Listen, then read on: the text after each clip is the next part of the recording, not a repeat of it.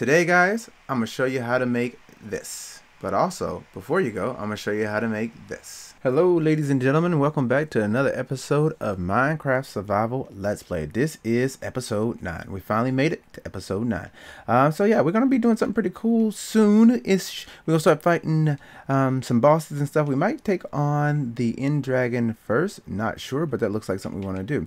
You guys probably see that structure over there, but we'll get to that in just a moment. First things first, I want to show you guys what we've done. So you guys didn't get to see this. What's prison? It's a prison. I'm gonna call it a prison. You know what? It's supposed to be a villager trading hall, but it's a prison. But guys, check it out. We have a ton of guys. So I have what I have the enchantment so far. I got sharpness, fortune 3, smite, unbreaking 3, fortune 3. Do I got fortune 3 twice? Oh no. This is where they actually sleep. Got it. Then I got the farmer guy over there. This guy will do, what trade will he do? Sometimes it's weird. Looting 3. And this guy will do fire protection 4. And this guy will do feather falling. I believe this is my silk touch. Eventually when I get name tags, it will be a lot easier to remember these guys. Yep, silk touch. And then you will do power 4. So if I want to do a bow, I might switch that one out. I told you guys you can name this guy. You still can name this guy if you want. But I just made him a librarian for now. He has thorns 3, but he can be switched out easily. And then this guy is, I'm still working with him, fortune 3 again. So I'm going to switch that guy out and see if I can get mending. I still haven't been able to get mending yet. And everyone has a sale yet. The people that are locked in are pretty much the people that I want for their enchantments. All right, so what are we doing? Today is all about farms. Yes, you got it. Farms. Sorry if you can guys hear my dog. It's going to be farms. So as you guys can see, I already created a sugarcane farm. This is of my own design. I kind of pulled from a lot of other people's builds and stuff like that and created. It's not, as you can see, it's not completely lossless. So you will lose a couple pieces. I came up here earlier and 2 pieces were left off over here.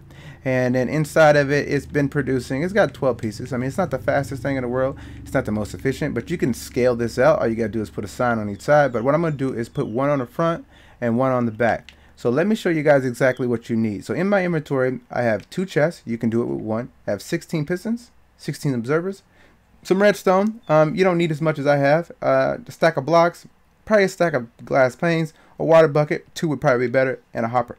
And then you just come up here. So since I'm gonna build this next to each other, I don't want the pistons to all fire at the same time. I'm gonna start back here like this, laying out a foundation. I don't remember exactly how many this is. I think it's 17. Yeah, because it's 8 on each side. So it's 17.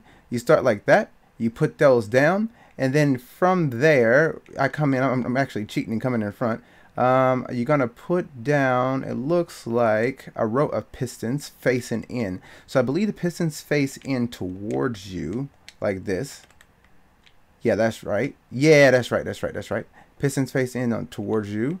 And then up, you got to take the middle one out. I'm sorry about my dog, guys. Hold on one sec. Sorry about that, guys. But I don't know what it is when I start to record. My dog always wants my attention. But anyway, like I was saying, yeah. So the middle one you want to break. It's the 9th block. So let me start over and start. I want to make sure, because some of my builds I go too fast. So it's 1, 2, 3, 4, 5, 6, 7, 8. And then this middle block is just going to be empty like that. I'm cheating because I'm looking in the back like that. And you do 8 more like this, and then you place this block here. What I also do is come back behind here and then put in another row of blocks so I can reach it. And then eventually redstone is going to be back here anyway. I mean, you don't necessarily need these blocks, but it just helps me place it. And I know this isn't the prettiest thing in the world, but you know what? If you're going for pretty, you might want to build another, I guess, sugarcane farm. But this one is good, it works, and it doesn't require, yep, skip the middle one, because that's how we're gonna get everything in like that. And you place 8 on that side, 8 on that side, just like that. Then I'm just gonna cheat again, come to the middle. So then you come out and dig out the first row right here, because the reason why you do this is because this is how water travels. Whoa, fell down in there, didn't want to do that. And then you're gonna replace, wait a minute. Well, I mean, technically you could have left it there, but I didn't want to leave it there. Then you're going to replace that row with sand. Oh, I forgot the sand. Shoot. Yeah, guys. Yeah, you need sand. Well, you don't necessarily need sand, but if you want it to look uniform or whatever, you can use sand. So, yeah, you need 17. Yeah, 17 blocks of sand. I always forget something. I'll probably put it up when I'm editing this video. That I forgot to add sand. I even practiced before and I still forgot. My gosh. Anyway, it happens sometimes. So yeah, you just put the sand here, and this is where the sugarcane is going to finally rest. And then you dig out this row one more time. So the water in front will allow the sugarcane to grow, and it will also serve as, I need to put another torch right here, honestly, because it gets too dark and mobs will spawn and they will blow me up, and that's not good. So yeah, so from there you put in 1 bucket of water, and remember I told you you could use 2. So water will flow 8 blocks. It will come down and it will stop in this middle one right there. In that middle section, you're going to dig this out like this. You're going to place your chest. I'm only going to use 1 because, I mean, honestly, I mean, you'll be back to check it, but you can put a double chest if you want. You put the chest there. Oh, wait. I like it to face this way. So let me do it that way. Place your chest right there, and then you come back and you kind of like crouch place the hopper into it. And as you guys can see, what will happen is anything that falls down into here, let me just place it, will fall into that chest and get collected. So at this point, technically I could plant the sugarcane, but I need 1 more bucket of water. So let me go grab a bucket of water real quick. At this point, we're almost done. We just got to put a couple more blocks in and make sure the sugarcane doesn't go all over the place. I wouldn't even say it's that expensive because you don't have to use any hopper mine cards. You don't have to use anything. You use 1 piece of iron for each one of the pistons, and that's pretty much it. I like this way of doing it because it just, I don't know, it just works. And then I'm just going to steal some of this sugarcane right here. I don't have enough, but it's fine. Right there. And don't forget to skip the one in the middle. Just like that. I'll come back in later and fill that in, but you would fill that in to make it work. And then I put 2 blocks here. Like that to keep everything in. And then 2 blocks here. But first, I'm going to come... Oh, no, actually, I can do that later. You're going to come back in here. I actually should have went 1 more block forward, but honestly, it doesn't matter. If it fires, it fires. I was trying to prevent the blocks from firing. I put 1 there too to make it uniform. But now, since I didn't put a space in between, when one of these fires, they're all going to fire. But honestly, it doesn't matter. If it grows, it grows. There we go. So when one of these fires on either side is going to hit the other one, but like I said, it doesn't really matter. So that's pretty much all the redstone you got to do. It's not really involved. The only thing else you have to do is come back around here, right? And then just add in your glass panes. That's it. And then once you fill this all the way in, you are done with this build. And you can put the glass pane right on top of the chest. It does not affect it at all. So I'm not going to put this last glass pane in on these rows right here. I'm not going to do that because I need to go in and finish the sugarcane. And that's it, guys. That's the build. When the sugarcane is done, it will come into here, and then you're good to go. That's it.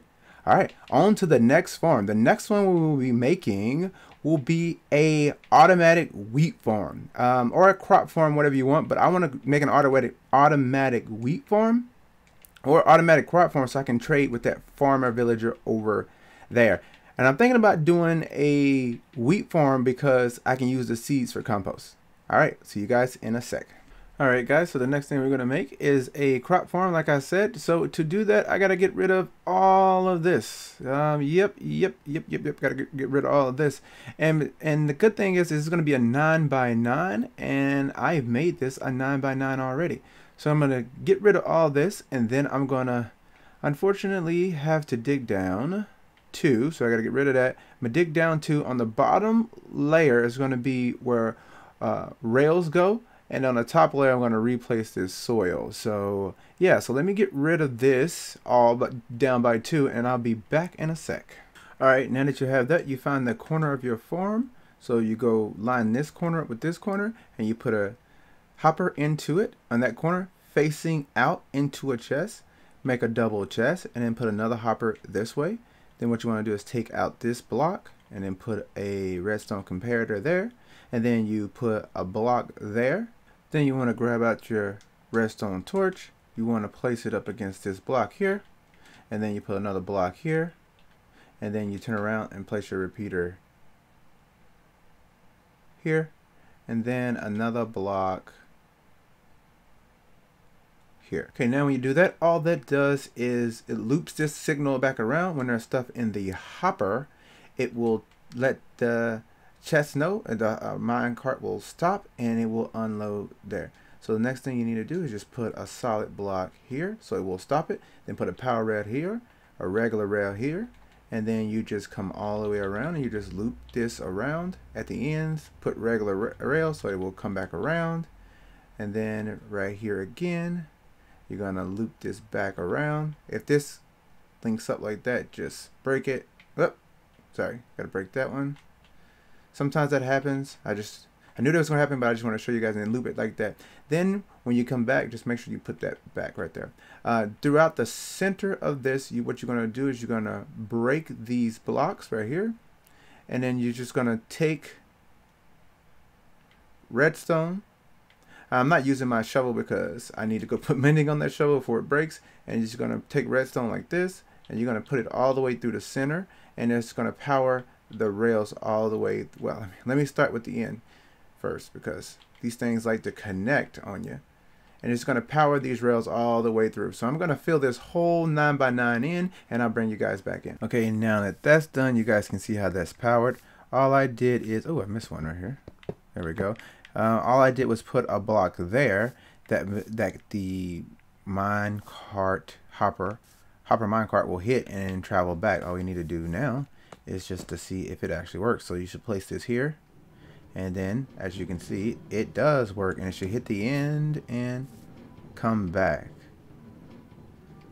and it does. So next thing you need to do is fill up the top of this with dirt, and you just fill this back in.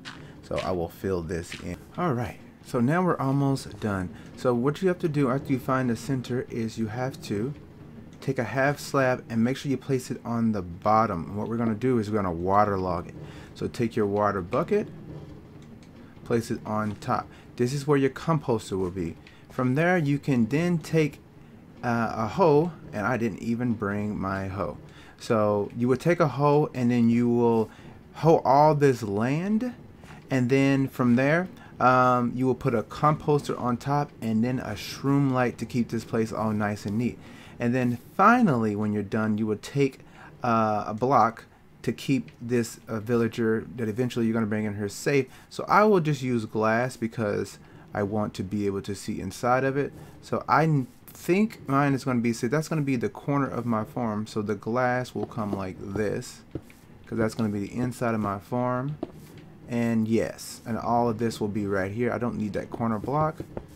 And I'm just going to outline this, don't need you anymore, with glass so I can see all inside my farm. Then from there, the final thing you will have to do is grab a villager. Luckily, we have our own makeshift village, and then we will be able to bring the villager in. I'm just going to put this block here so I'll know where my chest is.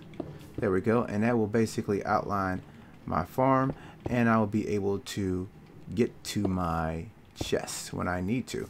I'll just dig a little hole here. So yeah, so I'm gonna go try to bring a villager inside of this farm after I get it hoed. We're almost there, guys. I got my villager in a boat. Okay, he looks like he already converted to a cleric somehow. Don't know how that was possible, but yeah, looks like he used my enchanting table, no, potion brewing stand, and convert it. But hopefully once we get him in here, he will switch back. Alright, as you guys can see, I've already hoed all that ground over there, so we just need to get this guy in here and start the planting process. Alright, here we go. For now, I'm just going to leave this guy in the boat until I get all of this glass pieces done, but I wanted to show you guys how you can transport a villager. So unfortunately I got to break that. Then I put that there. Maybe he'll switch back. I'm not sure. Trying to do it on camera, but nope, not gonna happen. So then I crouch, and then I place a shroom light over there, and that will light up this area inside. All right, next thing I'm gonna do is I'm gonna plant half of this, right? And then I'm gonna want him to plant some of it to get him started, and whatever he's connected to, I will go break. And it doesn't matter that this part right here is a solid block.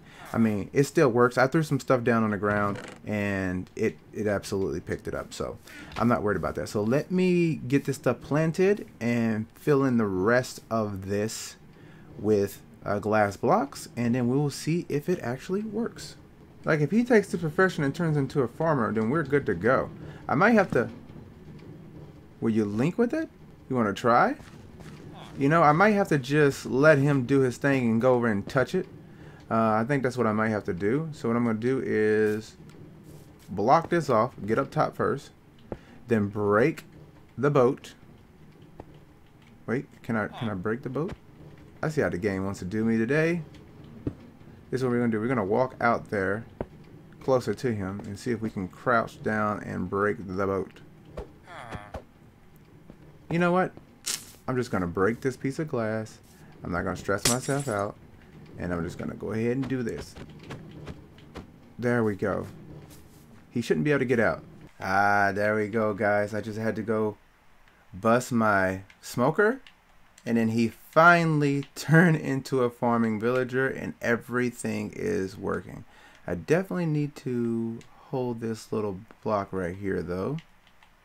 I had a mob fall in. Yep, see, there he goes. He works. He does what he's supposed to do now. Now when all this grows and his inventory is full, I won't have to worry about it again. There we go. Sweet, sweet. And that is it complete. I'm not sure why the minecart isn't picking up that dirt. That's strange. But you know, if we have a little bit of loss, I'm not overly concerned about it. I do want to throw this into this guy's inventory. He's trying to throw stuff in. Does that go over? No, it doesn't go over. Maybe if I jump. Yeah, take all this. Take all this, guy. Take all that. There you go. Not sure how much of that went over, but good enough. Yeah, there we go. Anyway, that's it.